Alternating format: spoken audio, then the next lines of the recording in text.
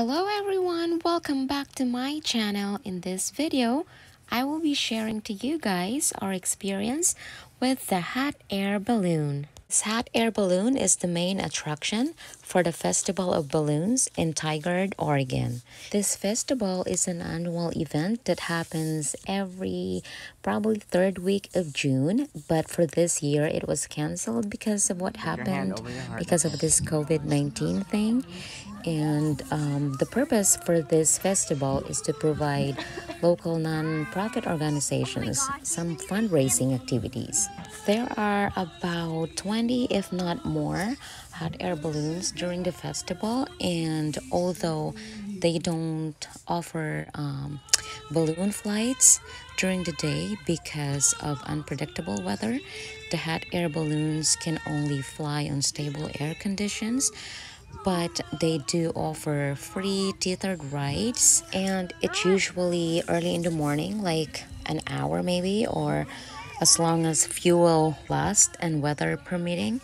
So if you want to be able to avail for the tethered rides, you want to be there early, like early, because I think they start at 6:30 and there's a long line. And for a person like me who has fear of heights, tethered ride is probably the easiest possible way to experience this hot air balloon, because during tethered rides, you board on the hot air balloon and it goes up in a low altitude, but it remained tethered on the ground using straps. So they said these hot air balloons work using the science of gravity and heat transfer, and scientifically warmer air rises in cooler air. So that's one reason they need this burner to heat up the air inside the balloons so it can start rising up.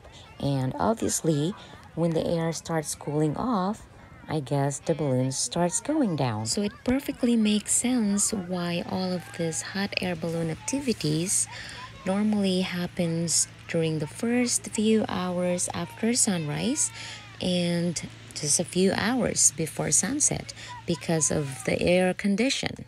And now it's time for a quick Q&A. So, do you think a hot air balloon is a type of aircraft? Well, according to my research, it is a type of aircraft, and just like any other aircrafts, it needs a pilot, a licensed pilot. One needs to become a private or a commercial pilot before he can fly a hot air balloon. Anyway, this was a wonderful experience for me and my family. It was just really nice to see all of the balloon owners and their crew like setting up, assembling, and then launching their balloons. Plus, we get to ride in one of the balloons, which is very awesome. This is all for today, guys. I hope you like this video. And if you do, I would love to hear from you. Just write down on my comment section below. And also, if you have not subscribed on my channel, please do, so you will not miss any of my future videos. Thank you very much for watching, and I will see you again next time. Bye-bye.